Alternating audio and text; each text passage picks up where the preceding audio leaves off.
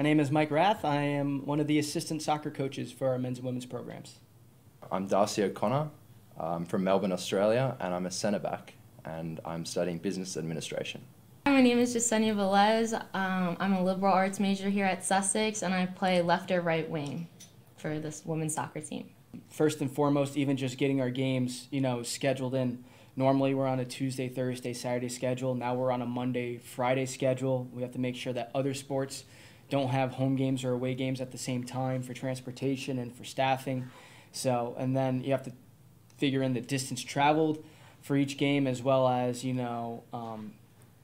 it's out of state, whether it's in state. Some teams can't travel out of state. Some teams can't, normally like to get overnight trips and like to play against nationally ranked teams. We can't really do that this year as much. I think it was maybe just a bit hard, not being able to hang out with the team and do workouts with them, and when everyone went home at one point, cutting our little spring season that they were trying to get going for us last year short. I think that was kind of hard, but I think recently Mike and Frank have tried really hard to get everyone ready for this upcoming season, and I think it's going to be really good. I wouldn't say there's been too many changes aside from the fact that I think it's the first time I'm going into a season without playing a scrimmage. So obviously that's going to be the biggest thing, is being fully prepared to play without having seen the team fully play together is going to be a new challenge to face. Our main philosophy is that we're a family. Once you're a part of Sussex, you're a part of it for life. So we'll have previous players come to our preseason trainings, train with us. We've been invited to some other players' weddings.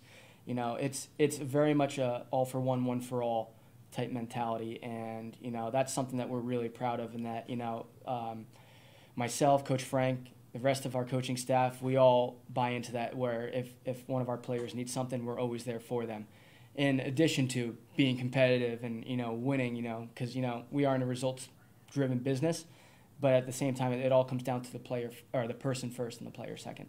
Mike and Frank pick the players they pick because of their strengths they have, and despite some of the weaknesses you come in with, Mike and Frank know what they are aiming towards to build with you. So probably playing your game, focusing on your schoolwork, and just accepting the process. Yeah, it's going to be hard at first, but it is a school where we're taught to grow in the toughest of situations. We won the region last season.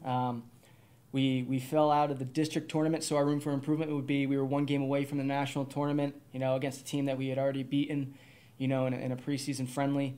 So, our room for improvement was, we could have coached better, and we could have adapted our tactics a little bit better during that district final, and that's really been driving us this whole year-long break that we've had since then.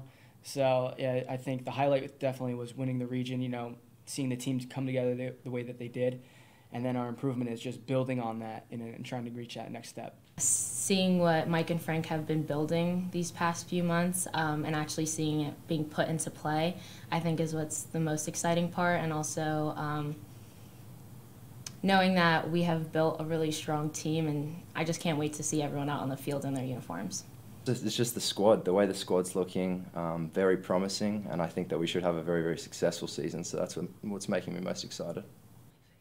I feel both of our teams can be very good. Both of them are national title contenders, for sure.